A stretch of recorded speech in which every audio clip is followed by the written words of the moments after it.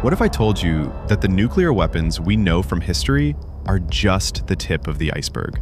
The bombs dropped on Hiroshima and Nagasaki were devastating, but today's nuclear weapons are hundreds, even thousands of times more powerful. We live in a world where, with the push of a button, entire cities can be wiped off the map in seconds. But how big are these weapons really? How do they compare to the ones used in World War II? And what would actually happen if they were used today? In this video, we'll show you the true scale of modern nuclear weapons, from history's deadliest explosions to the terrifying reality of today's arsenals. Stay with us until the end, because understanding this isn't just fascinating, it could change the way you see the world forever.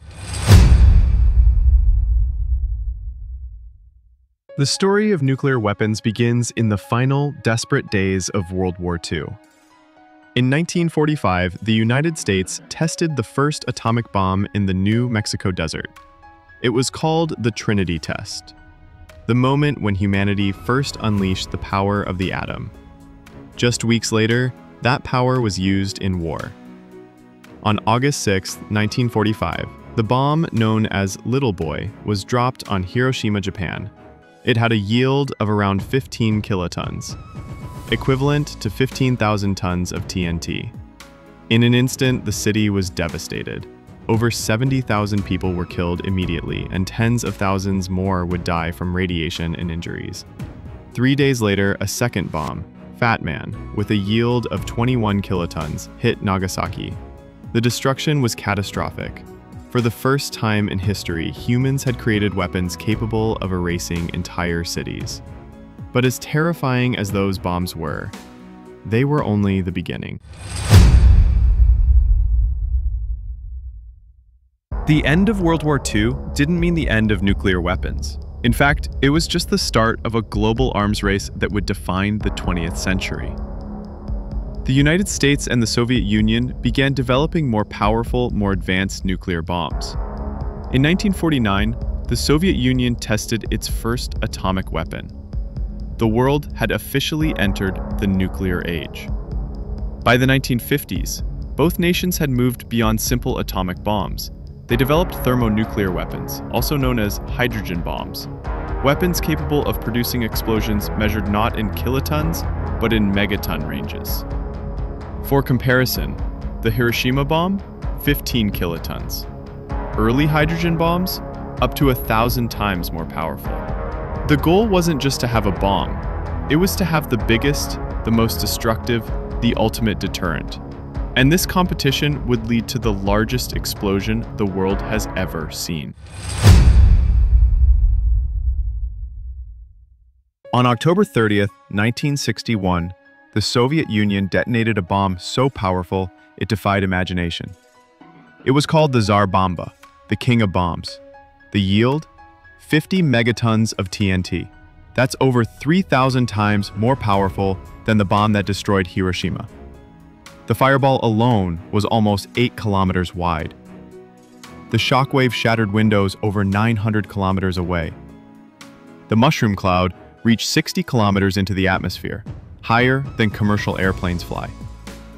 Had Zar Bomba been dropped on a major city, the devastation would have been absolute. Entire metropolitan areas gone in seconds. And the terrifying part? That wasn't even its full potential. The original design was for a 100 megaton bomb, but even the Soviets thought that was excessive. But even as the world moved away from building bombs of that sheer size, the technology only became more advanced and more dangerous. Today, nuclear weapons have evolved. They're not just about raw explosive power. They're about precision, speed, and the ability to strike anywhere on the planet within minutes. Let's talk numbers. The United States, Russia, China, France, the UK, and several other nations all possess nuclear weapons. Together, there are roughly 12,500 nuclear warheads in existence today. Many of these warheads are designed for deployment on ICBMs, intercontinental ballistic missiles. These missiles can travel over 12,000 kilometers, reaching their targets in under 30 minutes. But it doesn't stop there.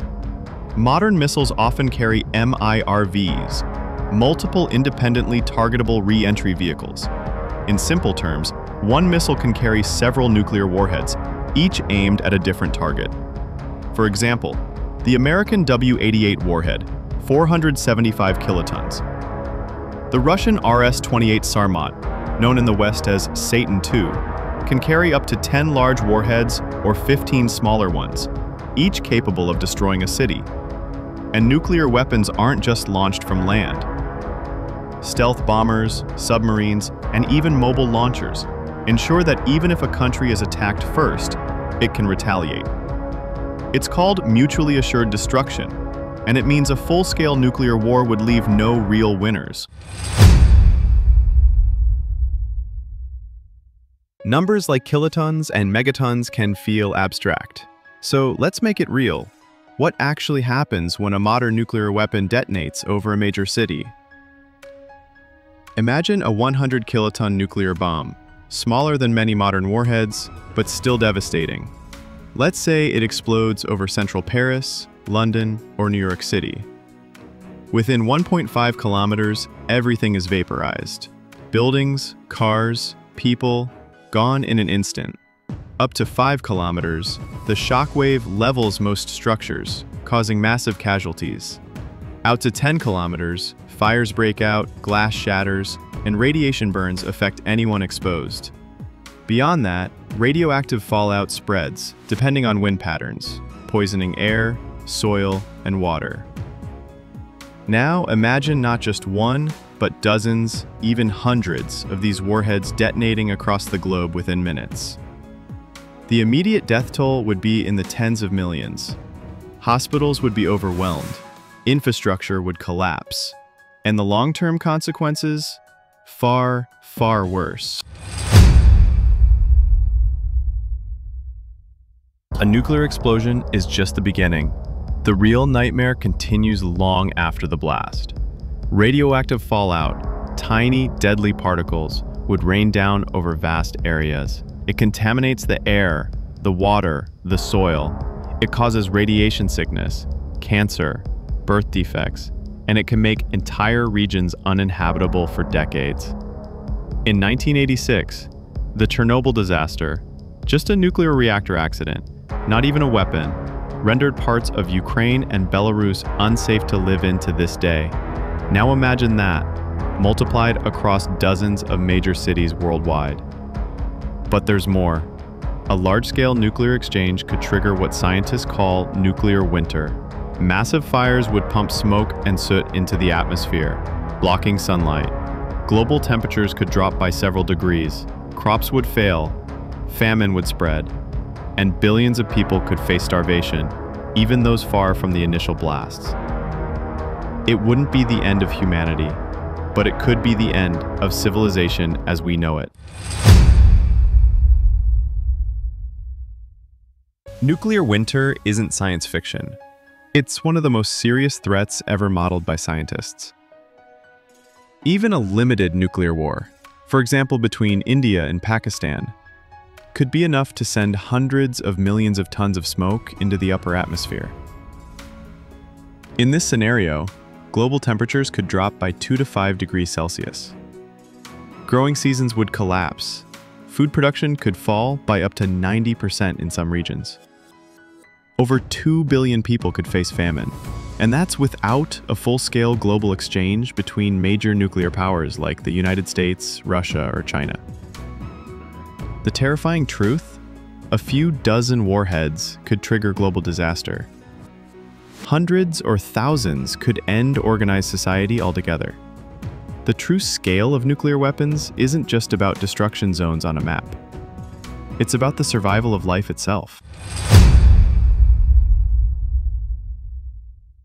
Every year, scientists from the Bulletin of the Atomic Scientists update the Doomsday Clock, a symbolic clock showing how close humanity is to global catastrophe.